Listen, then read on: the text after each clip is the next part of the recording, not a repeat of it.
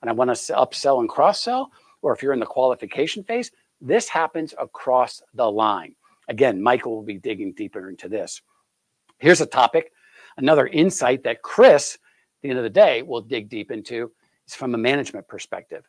Look, strong sales management will give you a competitive edge, and it's going to play a pivotal role in developing tomorrow's seller. I started off by saying the complex landscape is going to cause a different type of seller to emerge, and you have to assess, you have to do those things. But I believe sales management is the toughest job in any organization. They are in charge of generating revenue. So people like myself, the CEOs, can make good decisions, right? But here's the challenge. As a sales leader, my first challenge is I don't have a lot of training. I probably was a good salesperson. I was promoted into management. And here's what senior leadership said to me. David, you can really sell. I want you to take those 10 people over there, and I want them to think like you, speak like you, sell like you, and get the same productivity as you. Go get them.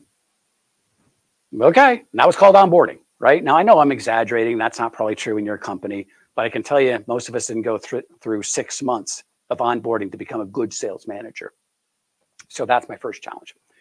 My second challenge is that I am managing people with different personality types, different experiences, different skill levels.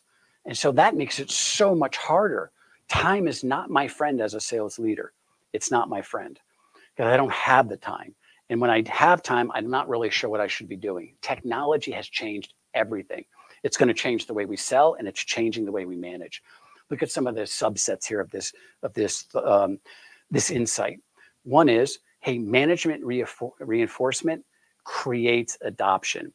I don't care if you've rolled out technology, anything that you've rolled out to your organization, if sales leaders are not reinforcing that, not using, let's say, that technology every single day, it will not be adopted. Or if it will, it's going to take years versus months. It's the Achilles heel of every rollout. Is our sales leaders reinforcing it? Are they reinforcing it? Is that what's happening? So that's one. The second one is AI tools. And we're talking, the whole thing is going to be AI, as you know, and Jordan's going to be talking about this. They are going to offer laser guided precision when it comes to sales forecasting. So what does this mean? Well, let's break this up.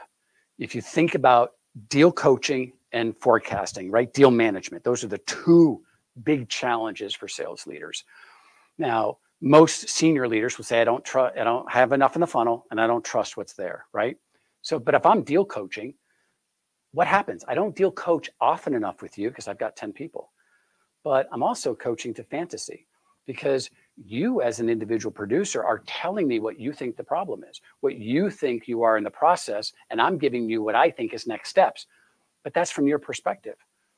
And we all know what one person sees isn't really what the other person sees, unless you have what Sandler calls a clear future commitment. Well, that's a different topic. But so I'm giving you advice on things that may not help you. That's the first thing.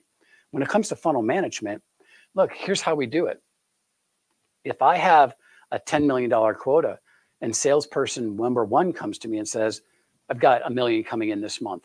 Okay. Now I look over and I say $1 million. But I know that that particular person has been off on their forecast 30% for the last 6 months. I don't write down $1 million.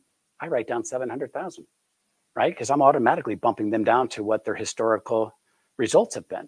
And I do that for all 10 people. And then I take that number and I bang it down again before I tell my senior leader, because I don't want to tell the exact number. I want some cushion myself, right? I want some cushion myself. So this is what happens. I can't call the number. So I work so hard. And by the way, my salespeople are telling me throughout the month that I'm going to hit my number. I'm not going to hit my number, but I don't find out until like the 25th of the month. AI solves everything. I have an MRI on every single deal that's in my funnel.